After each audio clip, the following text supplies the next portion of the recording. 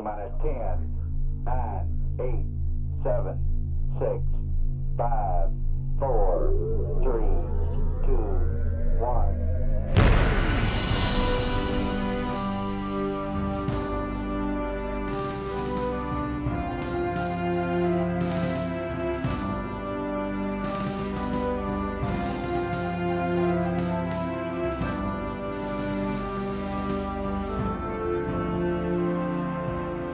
Hello ladies and gentlemen, I am Vaos, and today in this episode we'll be going over the rocket car. Now this was a challenge given to me very long time ago by a fellow named Legendary Challenges 1, and it went through its evolution of being this huge bulky machine into a smaller craft until finally I was about to give up, and then I went back to it, cut it down to its basic parts, and yeah, finally got it to work. Its top speed on flat terrain is about 22 meters per second. Although you have to be careful around tight turns, it is very low to the ground to try to keep stability. When it's in its launching phase, it goes straight up into the air, so you want to try to keep the weight as equal as possible on the top and bottom.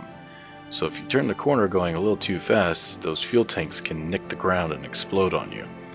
But other than that, it works just like a car. It can travel all around the KSP center, has brakes, steering, the whole 9 yards. Now of course the weight to thrust ratio on this thing is very borderline. If you add any more parts to this thing, you risk not being able to have enough fuel to get out of orbit, let alone get into orbit. So the headlights on this thing are going to have to be, of course, the helmet lights that are on the Kerbal himself, which I guess you could call headlights. I'm not too sure. Anyway, now how to fly this thing is going to be really tricky. If you've noticed, I've put solid rocket boosters on the sides there. I did have liquid rocket engines on the sides, but they used up the fuel that were in the tanks, and I needed every little bit of fuel I could get. Plus, the weight of the SRBs are a lot lighter than the side-mounted small probe rocket engines. So the number 1 key is the SRBs, and the number 2 key are the main rockets themselves. What you want to do is you want to hit the SRBs first, then hit the W key, and what it does is it helps pitch your vehicle up from the back rear wheels, pushing your craft forward.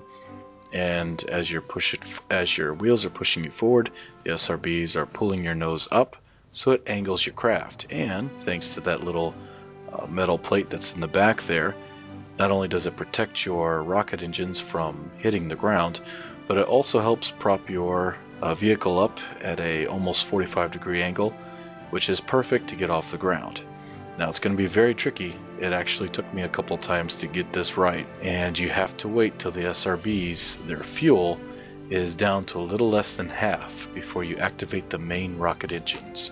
That way they're not still on while you're trying to keep the craft stable. This thing only has three probe body cores for the SAS.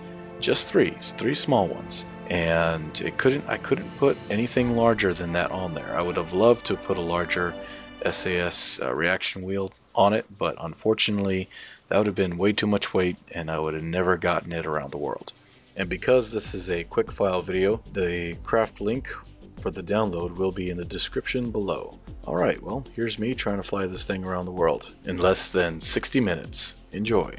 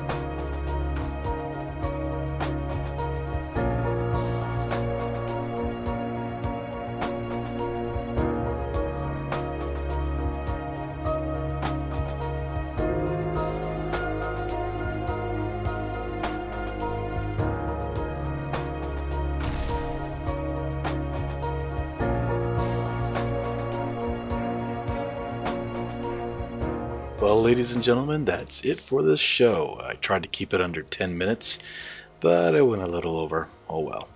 Now, before I end this video, I want you to know that I am working on a video that you're going to really enjoy. It's another quick file video, but I think you're gonna really want to keep an eye out for this one. And I'll give you a small hint of what it is. Until next time, thank you so much for watching. I am Vaos, signing off.